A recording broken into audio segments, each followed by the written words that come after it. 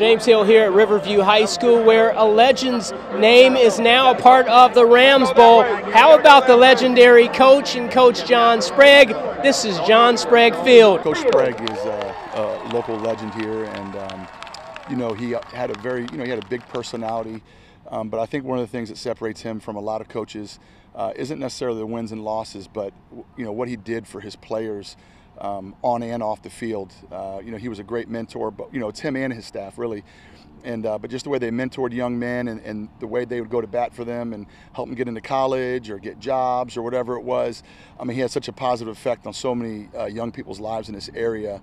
It's really great to see that Sarasota County will allow us to name the field after him.